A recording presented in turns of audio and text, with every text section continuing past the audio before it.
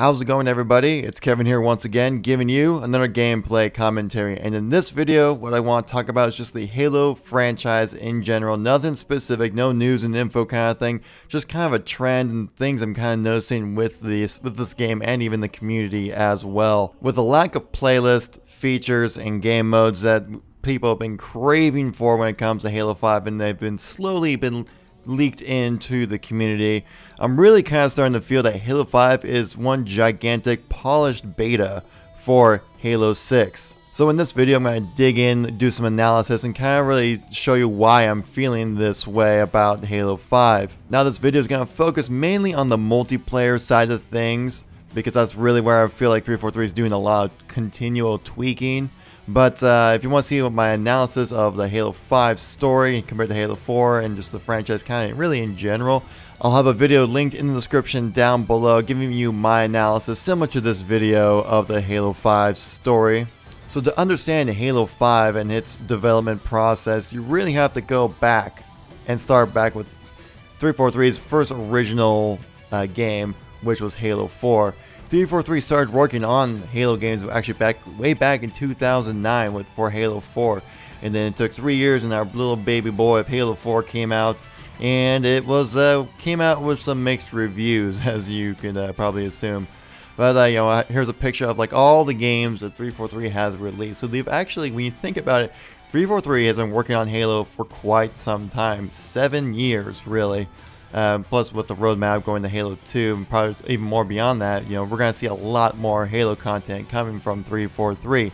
But I really feel like 343 is just starting to gauge the community now to really understand it and see what the player base really wants for Halo. I'm sure most of us remember what playlists released for Halo 5 when the game first came out. I mean, we had Warzone and Warzone Assault. We had Team Arena, which actually contained Breakout, Slayer, Stronghold, and CTF.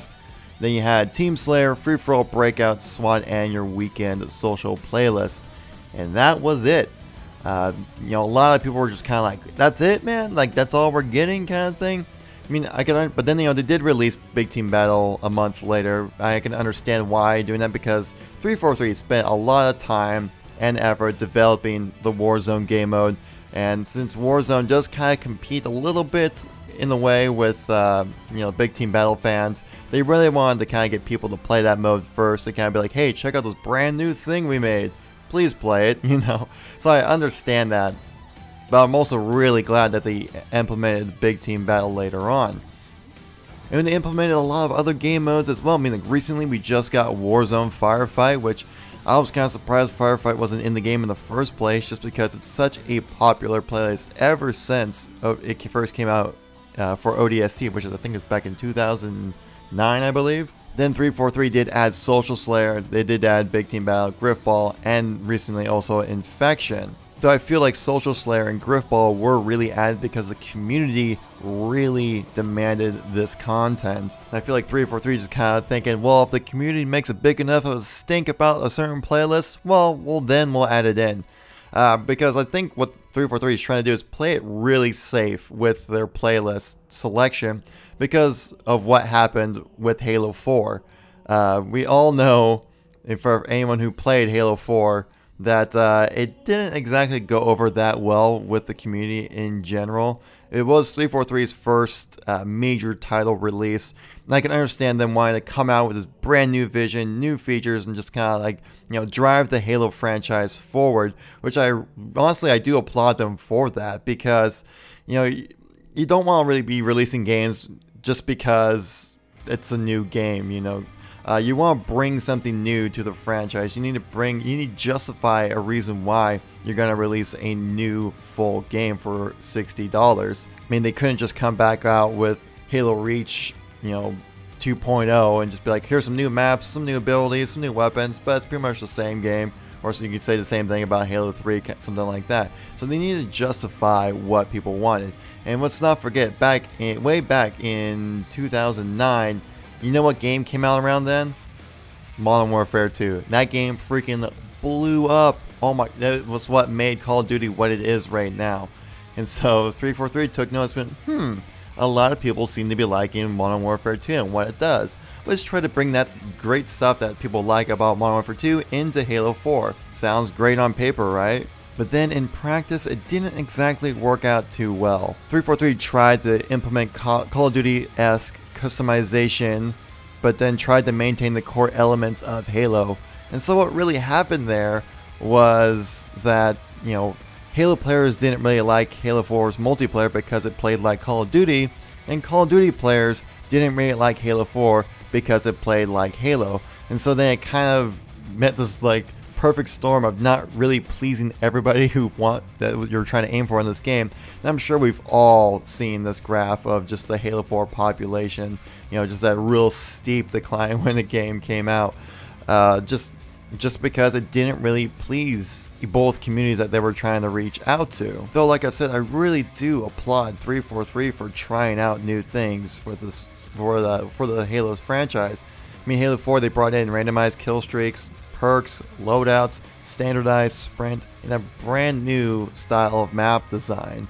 And it just was, I think it might have been so much of a shock to Halo players that it just was just not accepted by players.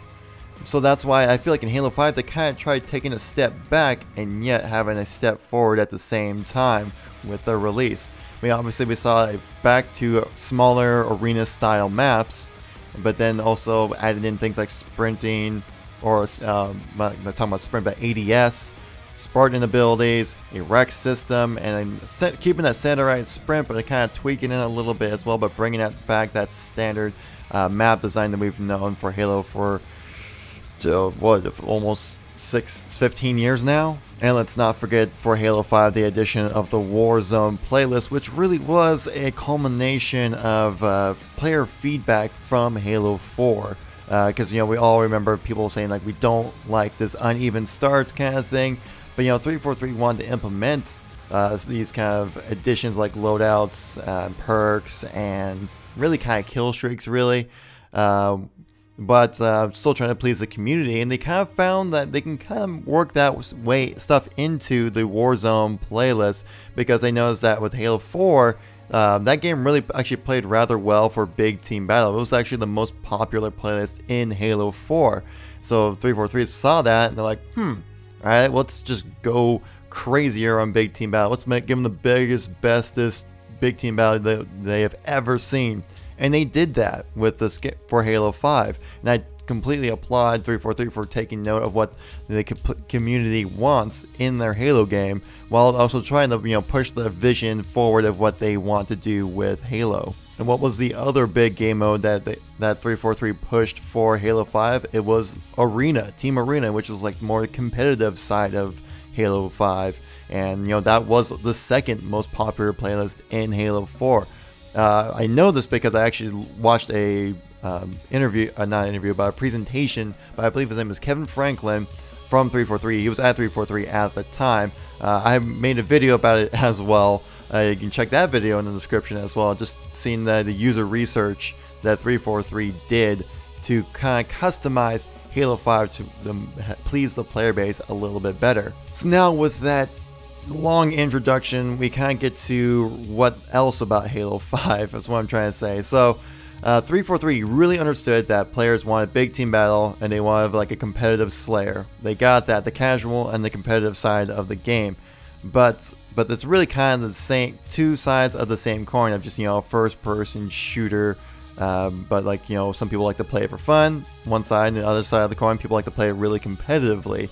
But then 343 saw all these other game modes and communities within Halo, and now they're kind of like, well, which ones do we really spend our time and effort on to really make sure we please as many people as possible for this game and this franchise as a whole? Because no other game in the gaming community as a whole, I mean like games in general, I feel has a wider player base than Halo. I mean, you have people that like to play just the campaign. You have people that like to play custom games. And then within those custom games have their own sub-communities as well. You have people that like to make machinimas and make videos. That's why you want to add theater mode into the game as well. You have your Griffball fans. You have your Infection fans. You have your Team Doubles fans, your Team Snipers fans. I mean, the list goes on. And 343 wants to deliver to the public of what they want without dividing out the player base too much and having the same issue that happened with Halo 4, where the player base is stretched so thin that if you try to play a least popular playlist, your connections are going to get really terrible because it's going to have to connect with people that are further away from you, which causes lag and ruins the overall general experience of playing your game. Longer matchmaking times as well, and just an overall less fun experience. Let's also not forget that Halo doesn't really have that gigantic of a player base. Even with the free weekend that came out recently for Halo 5, it only reached its way up to number 6 in the most popular games on the Xbox Live, behind games like Minecraft, Call of Duty, NBA 2K16 I believe is what they're on right now, and a few others as well. So the Halo player base is never really gonna see the gigantic player base it once did back for, like, say Halo 3, Halo 2, because back then Halo was the #1 played game on Xbox.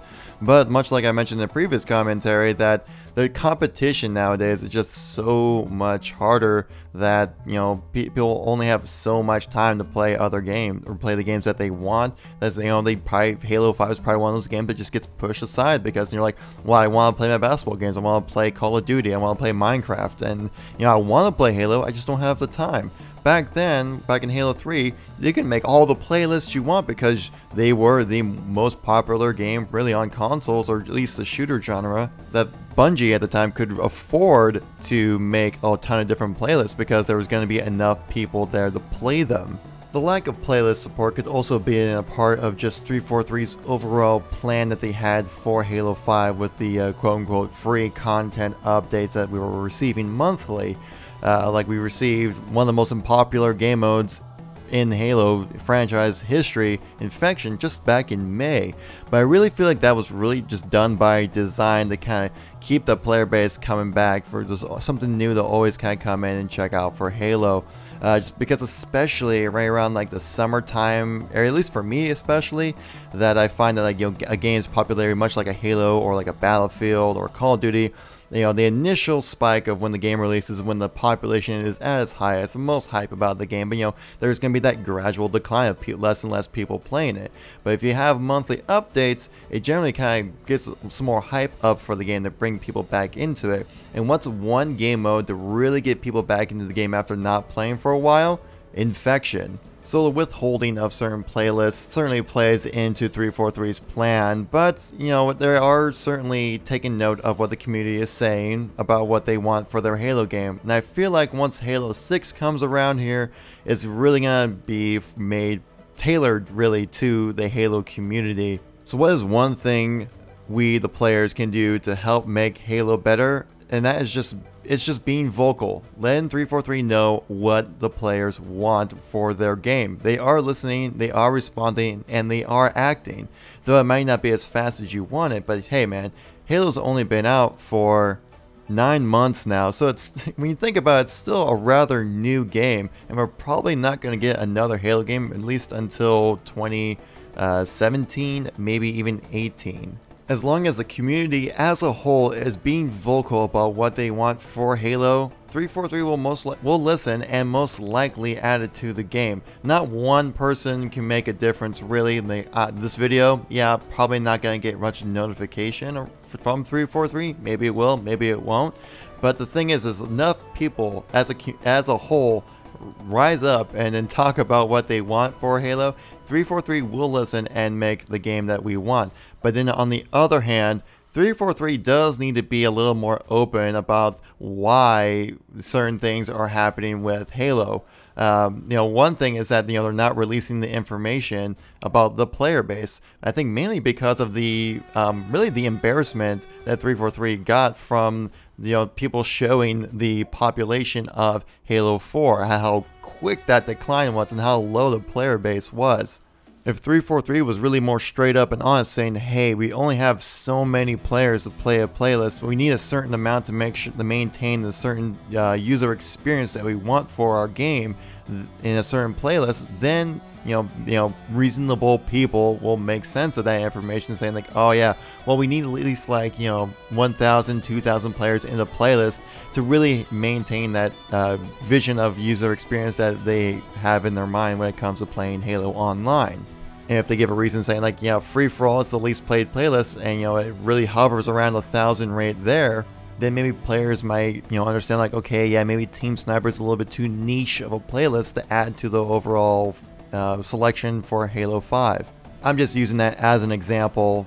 Team Snipers, I'm sure a lot of people like playing it, but you know what I mean. Of course, if 343 disclose that kind of information, it makes them look weak, because then they're like, well, we don't really know what you guys want when it comes to Halo, because we have so many people saying they want so many things, but then we implement them and then you guys don't play them, so what should we do? And of course 343 doesn't want to show that to the community, because it makes them look weak. It makes makes the future of Halo look kind of shaky, uncertain, which they don't want to make their player base feel that we don't that Halo 5 is kind of like in this like limbo state of, or Halo franchise is in this limbo state of being like, we could go really anywhere. Like 343 wants to show that they know what they want to do with Halo. We have a strong vision that we want to move forward with, and this is what we're going to do, but yet we still want to make you, the player base, happy as well. So there has to be that happy little medium there of being open enough to the player base so we can understand what's going on with the game, but then they also want to put on this front of, hey, we are strong, we know what we're doing with Halo, trust in us, trust in the company, trust in the brand, and keep them spending your money pretty much. And the Halo community and 343 knows how important trust is with the Halo franchise, just because we've seen a certain hit to sales when it came to Halo 5. Well, I'm sure that the release of MCC really did hurt that trust of, when you buy a game from this company, you expect it to be a high quality, functioning product, which is exactly what the MCC was not. Overall though, I am very happy with the direction that Halo 5 is going right now, and just the Halo franchise in general. I personally feel that Halo 5 is the best multiplayer since Halo 3. And I think I can easily say that. I might even say I like it more than Halo 2. I know, but that's how much I enjoy this game, and I'm really happy with where this game is going, and I'm really looking forward to Halo 6 and see what comes out for us players. So anyways guys, it's a long video, I know, but hey, talking about the Halo franchise, it's a passion of mine, and it's going to be a long video. So if you've made this far into the video, gosh, I really appreciate it. It's a long one, but I have a lot to say. If you listen this far, I would really appreciate a like button tap, just because I put a lot of time and effort into this video, and I really wanted to make sure I released the best content I could for what I was thinking about when it comes to Halo 5. Leave a comment down below what you guys feel about the state of the Halo franchise, especially the multiplayer side of things. Do you feel like it's strong? Do you feel like it's going in a direction you don't like? Let me know in the comments down below. I do read all of them and try to reply to most of them as well. Hey, and if you're new to the channel, tap the subscribe button, because I'm always uploading awesome Halo content. But anyways guys, I'll catch you all in the next video. Peace out.